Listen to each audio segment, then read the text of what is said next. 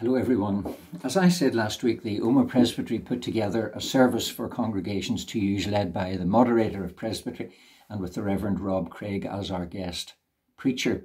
In the light of that, the Kirk session felt that we should use it and that it was an opportunity for myself and the technical team to have a Sunday off.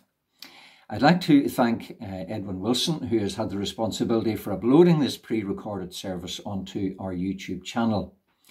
Now, we've run into one or two problems. Andrew Rainey recorded a children's talk for inclusion in the service, but unfortunately, due to YouTube regulations, we cannot insert this talk or these announcements of mine into the existing service, or our own YouTube channel could be shut down.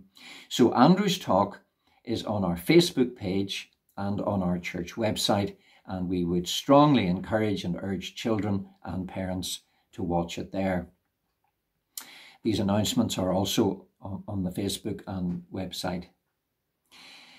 The congregational readings this week will be sent out as usual by email, and although they're not based on a sermon on the Gospel of John, I've decided that in this week running up to Easter that they will focus on the story of the crucifixion as told in the Gospel of Matthew.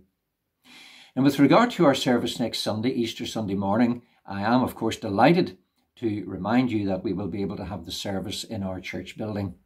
Now, I have to tell you that all seats in the church and porch are now booked, but we can accommodate up to 20 more people in the Riverview room, and those spaces are still free.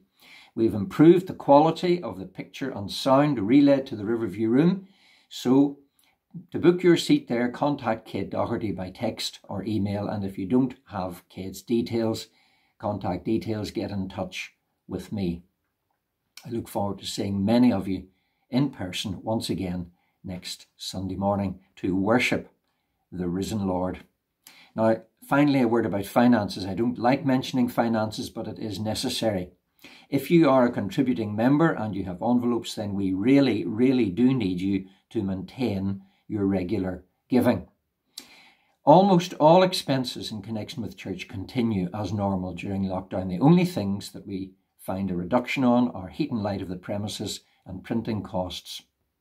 The shop is closed and there is no income from the hire of halls. So we are entirely dependent on congregational giving, and that's why it needs to be maintained on a regular basis. So please contact me for online banking details or send your envelopes to the church office, and a sincere word of thanks to all who have maintained their giving.